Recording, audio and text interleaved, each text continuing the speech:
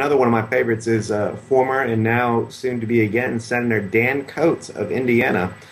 This is a guy, and I love the state of Indiana, and I just can't understand why they would return to the Senate a man who called Dan Quayle his mentor, who Dick Cheney, when Bush in his first term proposed Senator Dan Coats as his Secretary of Defense, Dick Cheney vetoed him because he was too right-wing, because what Dan Coats said what he wanted to do if he was running the military is he was going to wage a war on homosexuality in the military. Well, Dick Cheney had other wars in mind, as we know.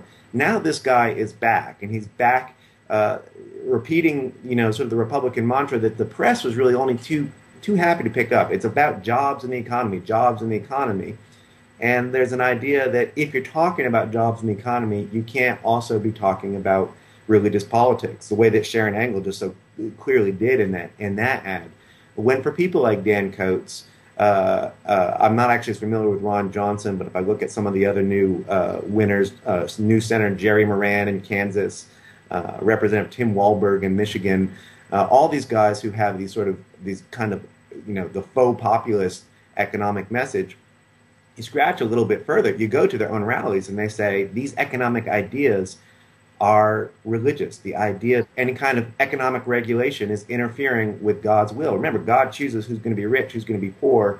It's government's job, from their perspective, to stay out of the way. And that's not a story that the press picked up on because they were so enamored of the kind of faux populism of the Tea Party.